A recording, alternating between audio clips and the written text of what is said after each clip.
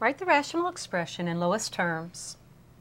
6a squared plus a minus 2 over 2a squared minus 3a plus 1. Well, in order to write this rational expression in lowest terms, we need to first factor it. So let's start by factoring the numerator using trial and error. If it factors, it will factor into two binomials. Let's use as our leading terms 3a and 2a. That gives a product of 6a squared. Now factors of negative 2 that are going to work in here are a plus 2 minus 1. Let's check our inner and outer products. 4a minus 3a does indeed give the 1a in the middle.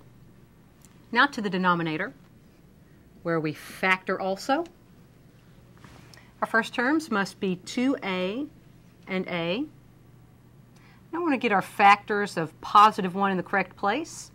No, they're going to both have to be negative in order to get a positive product, yet a negative sum, and our only option is 1 times itself in there. Now we can cancel our common factors.